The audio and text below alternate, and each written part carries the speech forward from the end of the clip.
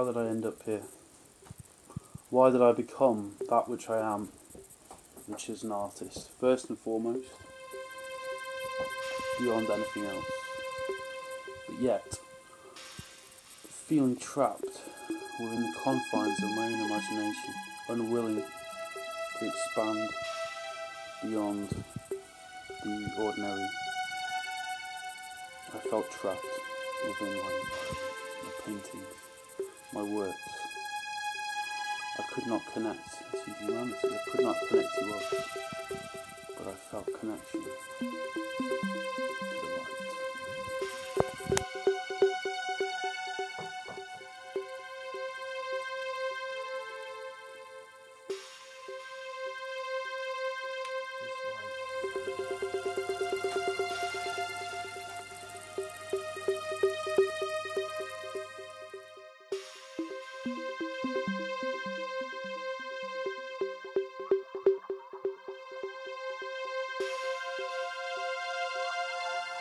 So therefore, searching for light in all the places that one can find such light.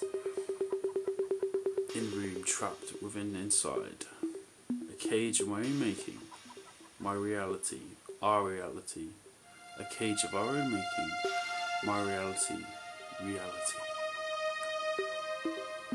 Mind constant questioning, what is reality?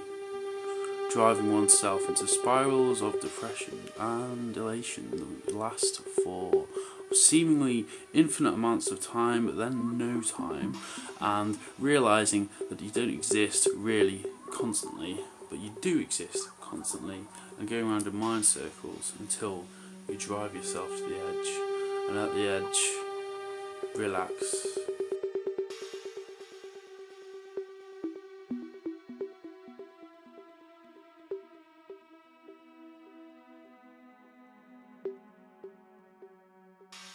I would spend days by my window, or at least it felt like days, but minutes really. Sometimes I lose the sense of time. I ponder and ponder until it drives me insane. Staring out the window, smoking a cigarette. But really, where does this get me? Where it gets me is nowhere. I ponder my paintings, what they mean to me, what they could mean to anybody else. But still, the emptiness grows. The depression creeps in. A crushing, dark force, it seems, that drives me mad. My obsession with my light continued. It went on and on.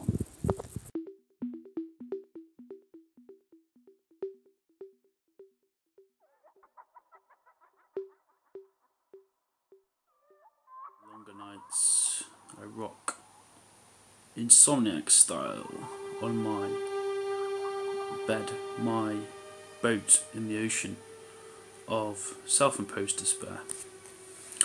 Life's not tragic, but if one's obsessed with tragedy, then one cannot escape the fact that one looks for it everywhere.